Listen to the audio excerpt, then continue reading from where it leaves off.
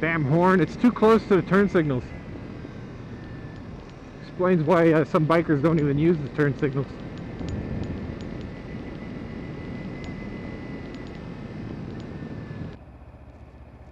Holy fuck. 1, 2, 3 balls. What, 2 isn't enough?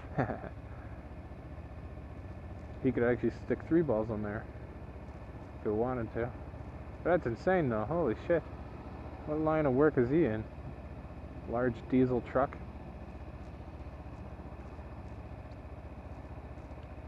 Why can't they make all the trailers just use 1 ball? Oh. Wrong gear.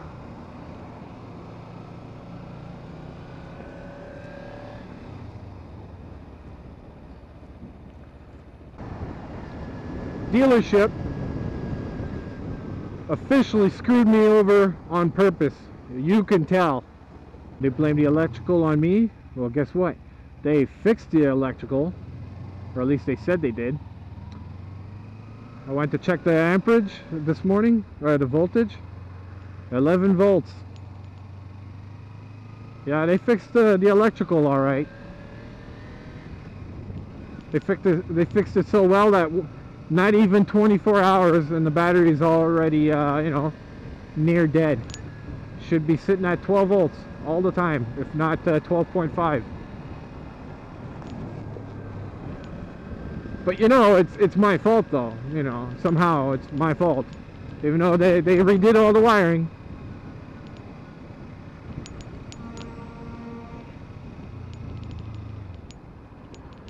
Don't know what happened there. I guess he must have hit the brake too hard.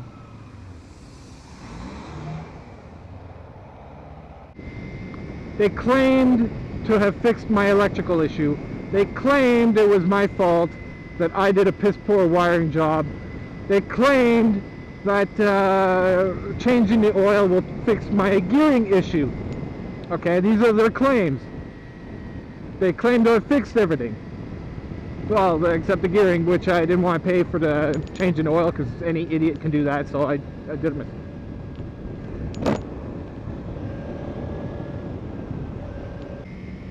As I was saying, dealership claimed to have fixed the problems.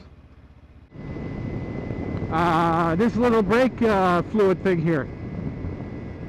I always thought this was empty because I never saw any bubble. I mentioned that in a few of my videos, I think. Anyways, I brought it over there. When I got my bike back, this was full. I saw the little air bubble. So they filled it up, which is nice, but they never mentioned it, which means they're covering it up. They never filled it when they sold the bike. Now, the electrical issues. They claim that my dad wired it in wrong, which my dad has been doing electrical work for many years. You know, he knows what he knows what he's doing. And he fixes cars. He did a cam job on his Bel Air. I mean, he's been doing all kinds of car-related repairs for all of his life, you know. And so he may not know too much about motorcycles, but I mean, electrical is electrical. You know, hardware is hardware. I mean, I could fix my own bike if I really wanted to. But anyways, my dad did the electrical on the bike, and then they claimed it was all wrong, blah blah blah. It's shorting out the battery, that's why the battery's draining, all that shit. So what they did is they rerouted the wiring, and you'll never guess where they plugged it in. All my accessories, the USB, this car cigarette lighter, they plugged it in loosely, by the way, into the dash features and the fuel injection, all that.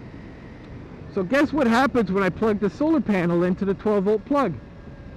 Dash lights went on, and the fuel injection kicked on, and who knows what else kicked on? Maybe the headlights. I didn't check to see if the park lights are also on. But yeah. So it wasn't charging up the battery, of course, because it's you know it's powering up my dash lights and all that stuff.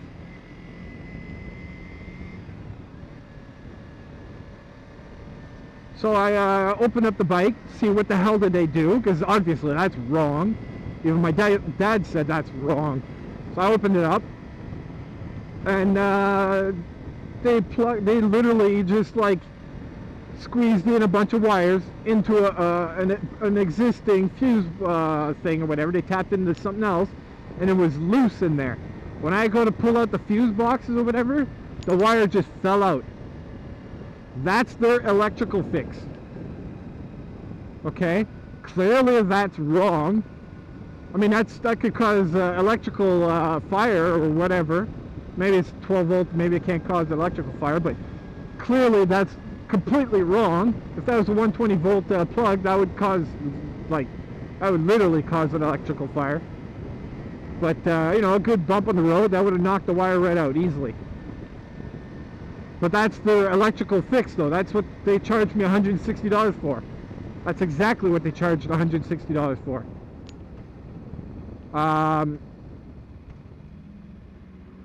But again, they claimed that my electricals, or my dad's electrical, is way worse than what they did. They claimed to have fixed it. But like, I am so pissed off. This is the second time I go there for because of electrical issues. And this is the second time they screw me over, claiming it's my fault, I'm doing something wrong, blah blah blah, all that shit. And they refuse to fix it. I'm not going back there to get it repaired anymore. Even if they say, oh, we'll fix it for you, we won't even charge you anything, blah blah blah, all that shit, I still won't allow them to touch my bike anymore. They're not going anywhere near this bike anymore. They clearly have, the only intention they have is to screw me over.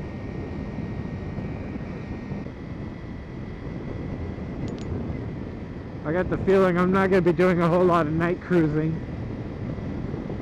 just because of my battery issues. Just because the dealers are not fixing what they're supposed to fix. And I can't trust my bike. I can't trust bringing it all the way down to Quebec. I can't trust, I'm not even sure if I could trust bringing it all the way to Sault Ste. Marie.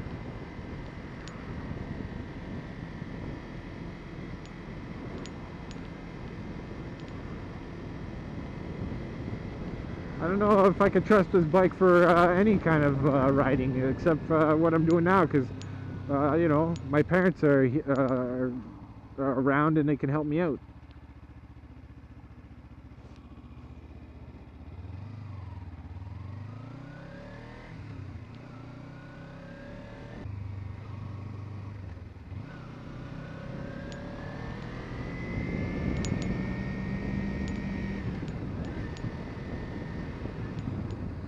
Jesus, fuck.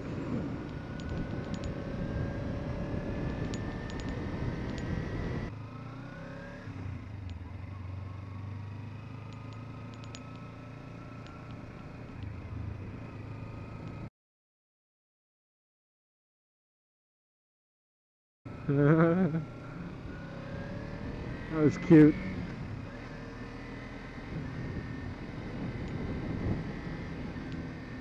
You don't see that too often. The girl driving the guy.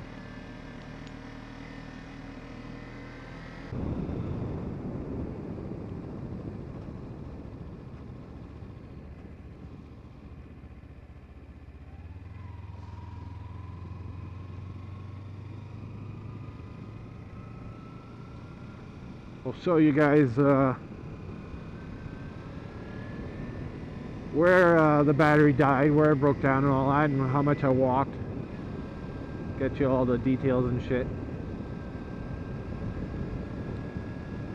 Although I don't remember exactly where the turnoff was. I think it was just before the gravel or something. I'll just have to guesstimate on this one.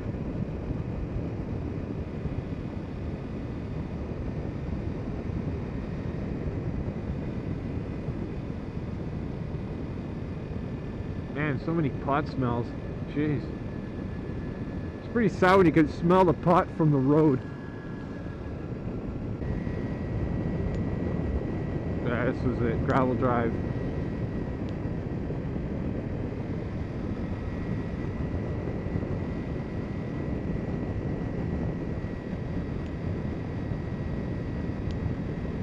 I knew it had something to do with gravel.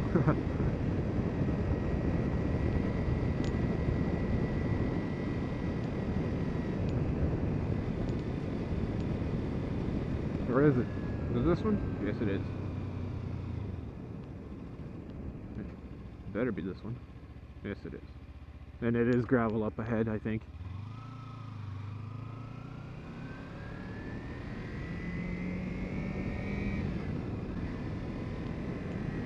Alright, now I gotta remember. I gotta try and remember where it broke down. Was it right here? No, it wasn't. Couldn't have been that close. Although it does look familiar. Yeah, maybe it was. Maybe it was right here. I guess I didn't get very far. Yes, it was. I just noticed, I remember that house. Yeah. So I broke down back there, and I walked all this. I'll tell you where I stopped walking to call my dad, and well, I text messaged him, and he so happened to be awake, so he came down and helped me out.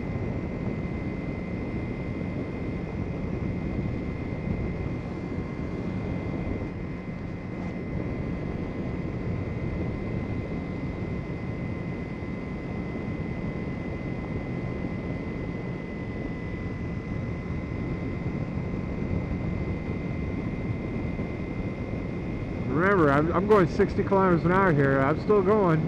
I walked all this. I must have walked for about an hour. And that bike is heavy. There's the horsies.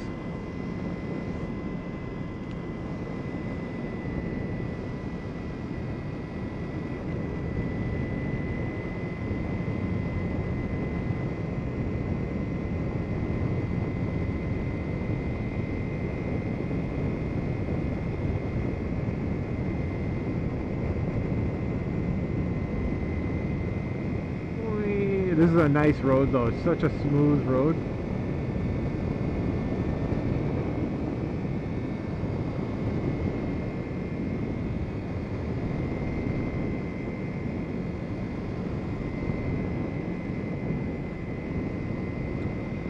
Still walking.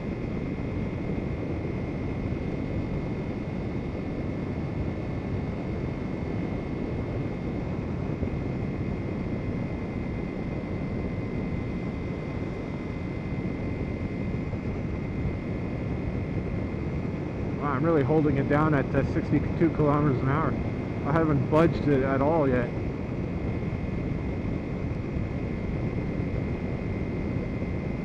Just goes to show how flat this terrain is. I mean, there was no chance in hell I could get this bike started on my own. Oh, a little bit of downhill here.